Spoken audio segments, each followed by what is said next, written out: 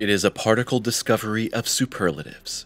Physicists have actually detected a cosmic neutrino with the highest energy ever measured, and thus presented experts with a full-blown mystery. For while the almost massless elementary particle at 220 peta-electron volts has 22 trillion times the energy of an electron, we know neither where it comes from nor what has given it its incredible energy. To unlock the wondrous particle world of the cosmos, you sometimes have to go to the bottom of the sea. Or, to be more precise, to the bottom of the Mediterranean Sea, because this is the location of the KM3 Neutrino Observatory, which consists of the ARCA and ORCA telescopes. And while ARCA is located at a depth of 3,500 meters off the beaches of Sicily, ORCA was installed 2,450 meters below the water surface off the French coast.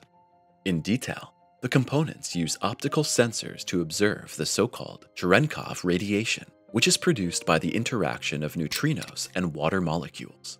And ARCA has now succeeded in detecting an extreme particle that exceeded even the wildest expectations of scientists. But before we go into this exciting discovery in more detail, we should first clarify a much more fundamental question. What exactly is a neutrino? Well, neutrinos are basically the most common elementary particles of all, but at the same time, they are also the most mysterious. Every second you watch our video, 100 trillion of these tiny particles race through your body at almost the speed of light, without you even noticing. The Earth and its inhabitants are bombarded by neutrinos day and night from all directions, but despite all this, there are hardly any traces of them. Steel, lead, or even diamond are no obstacle for the so-called ghost particles. But what makes them so ghostly? Well, one of the reasons for this is the fact that neutrinos are electrically neutral, and as a result, they do not react to either electrical or magnetic forces in their environment. And this is precisely where their main difference to atoms lies. While the basic building blocks of matter are held together by the electromagnetic forces within them, a neutrino reacts solely to the weak nuclear force, and thus to the force that holds the atomic nucleus together. However, this force only acts in the immediate vicinity of the nucleus, which, after all, makes up just 0.0000001% of the atomic volume. For a neutrino to react at all, it must therefore collide with precisely this tiny fraction of the matter, but even then, it may still be that nothing happens at all. Given this tricky starting point, it's not particularly surprising that the ghost particles existed only on paper for a long time. But how did researchers even get wind of the neutrino? To understand this, we have to turn back the wheel of time to 1930 and take a closer look at the problem that scientists were facing at that time in the field of atomic nucleus research. Specifically, the experts were working on an equation that would describe the decay of an atomic nucleus during radioactive radiation. And according to the laws of physics, the energy of the particles released after decay must be exactly the same as the energy previously stored in the nucleus. But confusingly, the measurements showed that this was simply not the case, and that some of the energy always simply disappeared. In order to finally crack the puzzle of this mysterious energy loss, Austrian physicist Wolfgang Pauli did something evil, according to his own statements, and added a new particle to his equation that compensated for the energy loss. Pauli noted in his diary, "Today I did something evil. I proposed a particle that cannot be detected. This is actually something a theorist should never do." Today, however, we know that the Austrian's guilty conscience was unfounded. In fact, the existence of his particle was to be experimentally proven a quarter of a century later. How the ghost particle became reality. But how do you prove the existence of a particle that hardly interacts with matter? Well, with the help of radioactive beta decay, which occurs, for example, in nuclear explosions or in a nuclear reactor. In this process, a neutron transforms into a proton by emitting the electron and thus its negative charge. But at the same time, so goes the assumption an antineutrino must also be created. And if this antineutrino encounters a proton, it triggers a change in charge. The proton thus becomes a neutron, and the antineutrino becomes a positron. And it was precisely this so-called inverse beta decay that opened up completely new possibilities for scientists in the 1950s. As soon as the positron meets an electron, the two mutually annihilate, creating a tiny flash of light that can be detected by highly sensitive photodetectors. And since the entire highly complex process only takes place when antineutrinos are also involved, this indirect proof would ultimately also prove their existence. By the same token, the reverse conclusion is that where antineutrinos exist, neutrinos must also exist. And indeed, in 1956, Project Poltergeist was to provide the first indirect proof of neutrinos in this way. Carried out on the grounds of the Savannah River nuclear power plant in the US state of South Carolina, the experiment was based on 3 steel tanks, each filled with over 1,000 liters of a water cadmium chloride solution.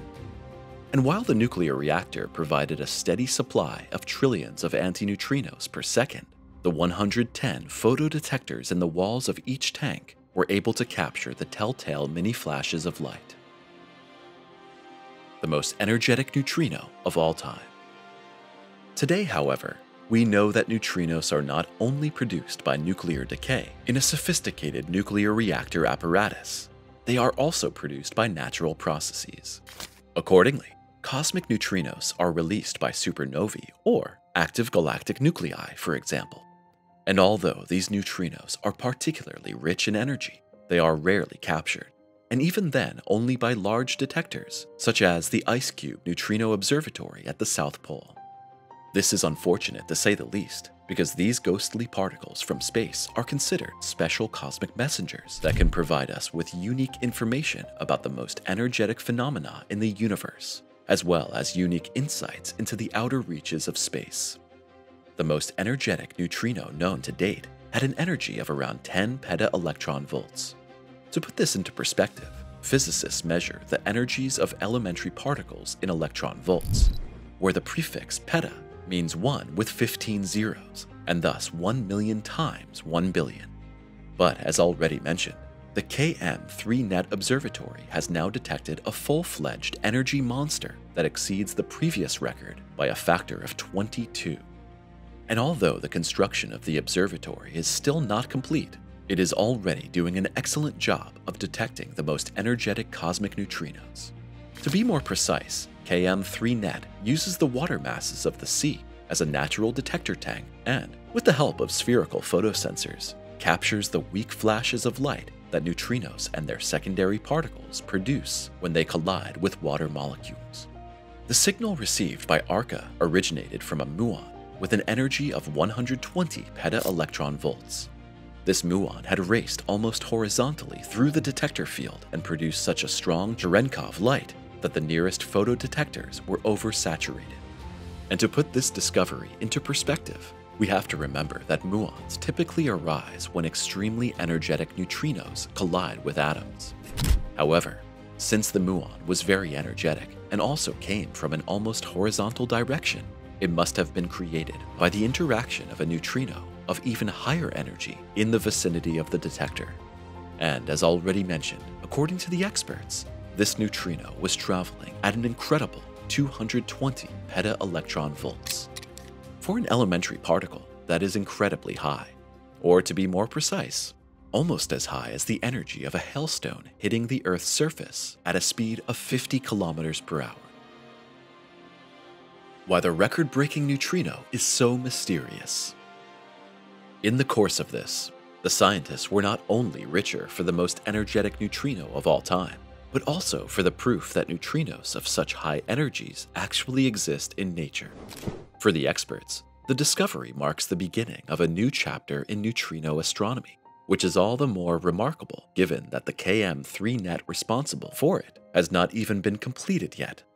While ARCA is designed to comprise 230 measuring units anchored to the sea floor, each consisting of 18 photodetectors suspended one above the other, only 10% of the measuring field was operational at the time of the record observation. Despite all justified euphoria, the scientists cannot avoid pointing out another, not insignificant fact. Where the cosmic extreme neutrinos came from is still completely unclear at this point in time. It had much more energy than anyone would have expected, and although the researchers were able to narrow down its original celestial location, the comparison with potential sources such as quasars, supernovae, and gamma-ray bursts did not lead to a direct match. The same applied to the search for lower energy neutrinos that may have the same origin. But what about the background of the energy monster? Well, in this regard, the experts point out that we could also be dealing with the result of a so-called cosmogenic neutrino production. That is, the result of a process in which neutrinos are produced by the interaction of cosmic rays with extragalactic background light, or the cosmic microwave background. So far, however, no such cosmogenic neutrino has been detected, and researchers are now hoping that KM3-NeT will catch more neutrinos with comparably high energies. Then the search, supported by classical telescopes, could help to reveal their origin, and thus reveal even more about the fascinating spectacles of the universe. And now we'll tell you how you'll never have to miss a new video from us again. Simply click on the thumbs up and subscribe now to stay up to date for the latest news. We'll see you soon.